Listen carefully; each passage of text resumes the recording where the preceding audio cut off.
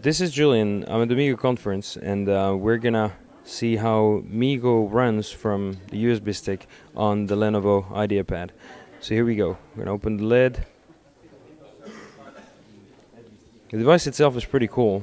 The build quality seems quite nice. USB is in there, and we fire up the machine. So this is the first boot of the device from scratch, from a USB stick, knowing that there is already Windows in the machine, but to straight away we get to the Welcome to Meego screen, where we have the possibility to either run live on the USB stick or install the system on the machine. So the machine has 250 gigs. We're not going to be doing dual booting. It's only going to be a single boot, so we're going to get rid of Windows 7 that is on it. If you didn't hear, when you're done doing the installation, if you could return the USB keys to us, because unfortunately we don't have enough for everybody, so apologize about that in advance. Thanks. You can just give them back to me or drop them here on the table or whatever. So as you can see, we only had just a tiny bit of Linux text shell, and we're now straight into the UI. Obviously, because this is a touchscreen, we can pretty much move forward, and on the bottom right corner there is the first step.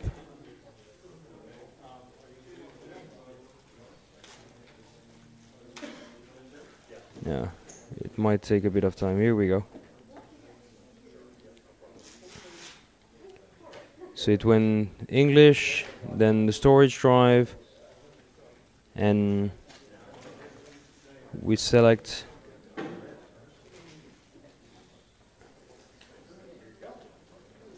the everything, the right hard drive.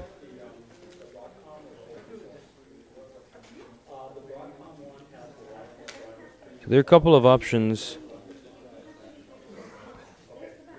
I guess the remove, it's if you select the it's not remove Linux partition, it's the next one. If you select in the list.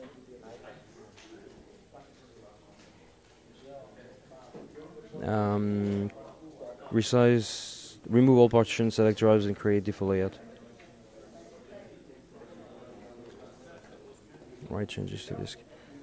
So because there is no hard drive space left on the partitions, because the whole machine is taken, then you pretty much have to wipe everything, which is not the default setting, which I believe is a right thing to do, because the default setting of wiping out everything would most likely impact consumers.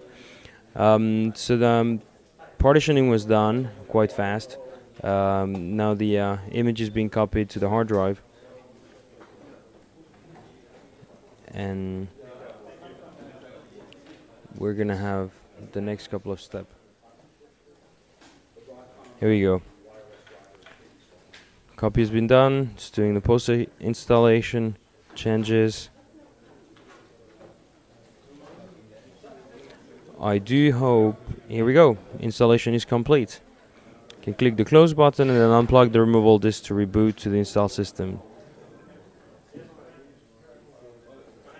So the whole installation process. So now you can remove the USB stick.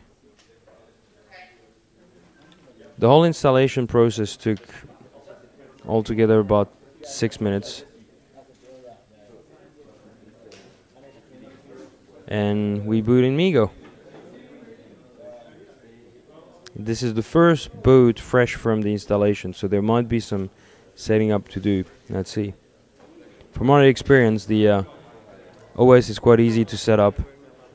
A lot of it is around where you live, how things go. So we go to the welcome screen, the keyboard.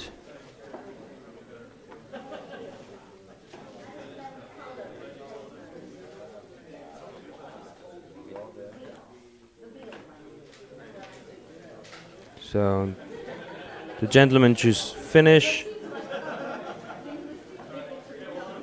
You can most likely zoom using the multi-touch. No? Helsinki. Time zone.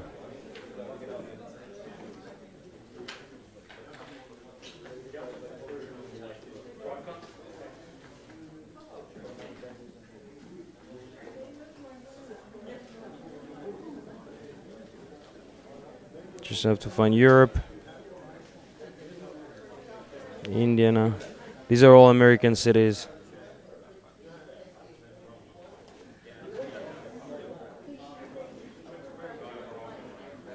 Date and time. We're the 16th, but it's not really 18.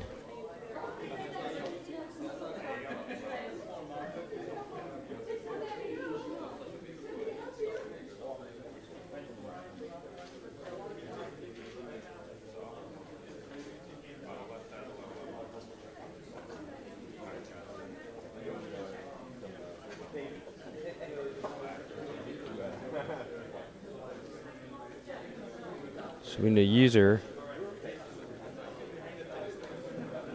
and I'm not gonna film the password.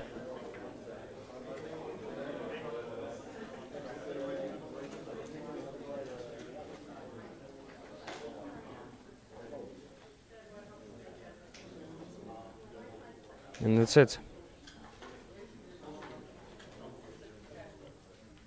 And now we're getting in the UI. So in less than 10 minutes, we've got a system that seems to be up and running, which is pretty fast, quite snappy.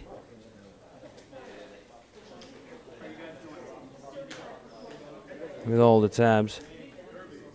It takes less than 10 minutes to set up a Meego installation, and then there might be a couple of things to add there. There's compliancy with some of the Google apps, the calendar, Gmail, and so forth.